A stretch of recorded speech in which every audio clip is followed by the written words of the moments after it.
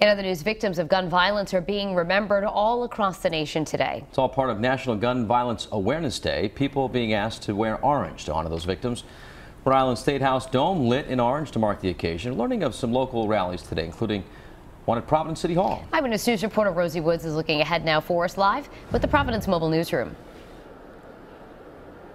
Mayor Lorza as well as Senator Reed, they're both going to be here today honoring the victims of gun violence as well as rallying for what they call common sense gun safety reform. Now keep in mind the national initiative is represented by orange. That's because orange is the color hunters wear to protect themselves from getting shot by other hunters. Now it's also the color teenagers in Chicago chose to honor their friend who was shot and killed in a Chicago park back in 2013.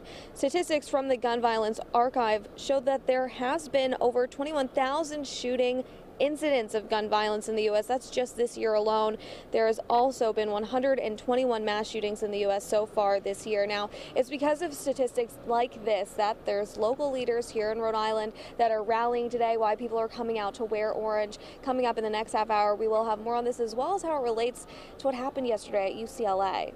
Live with the Mobile Newsroom, Rosie Woods, Eyewitness News.